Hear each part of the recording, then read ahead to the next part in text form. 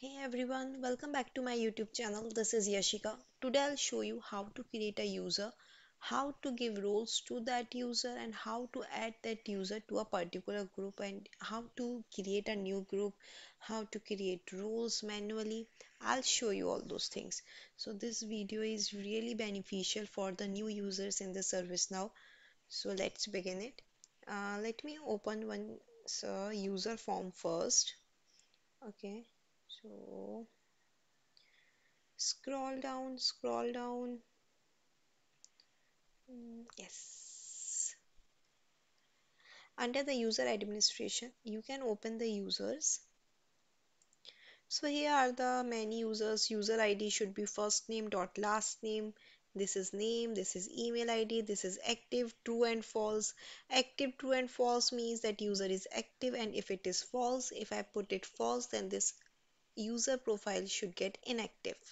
Okay, created and updated, these are all mandatory thing, not mandatory, like useful things you must know about that. So let me create a new user.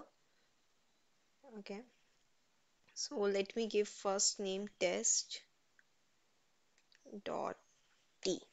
Okay, so I'll give the user id test dot t. Title you want to give, then you can. Let me give email id also.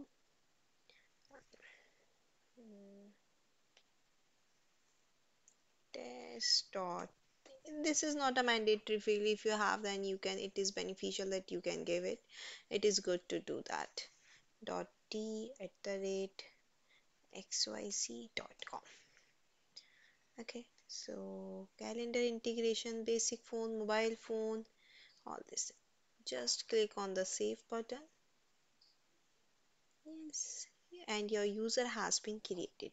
This is the user, and the user is test underscore t. Dot t, sorry.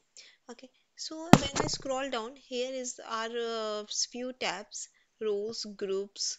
You can, if you want, then you can give role to the person from here also, and by the role page also. So let me give from here. This is a user test, and let me give a role, admin role, to that user, or I can say ITIL role. If I want to give ITIL role, so just click on ITIL, right here ITIL, click on ITIL and press this button, save it. All the ITIL roles has been added. I can show you the, yeah, see, all these rows, 30 rows has been added to the user test.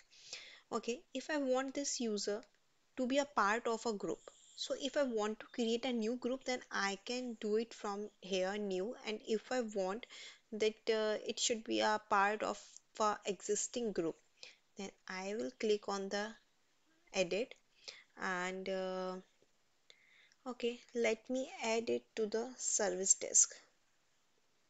Yes, so service, click on this button and just save it. So yes, now this user test user is a part of a service desk group. We can verify it also from the groups page. Just go to the group and search with the service desk. Okay, when I clicked on the service desk, yes, what are the members? It has only four members: test, Beth, David, and ITIL users. So our user test is a part of the group member of the service desk. So it is the very beneficial whenever sometimes we get requirements to create a profile of a user, and to add some roles to that user, or add that user to a particular group, or create a new group. Okay, I'll show you how to create a new group also. Just click on the new on the group page. Okay, so now you can give name. Suppose I'll give testing. Who will the manager of that group?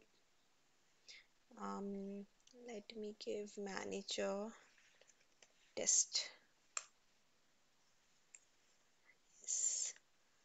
Okay, Group email, there would be a group email. If you want, then you can give any email and description and then just save it. So this is really beneficial for the new users then how to create, and it is really important for the interview perspective also. In many interviews the interviewer will ask how to create a user, how to add a user to a group. This is very beneficial for the freshers. Hope you like the video. If you enjoyed it, then please like, share and subscribe. Thank you.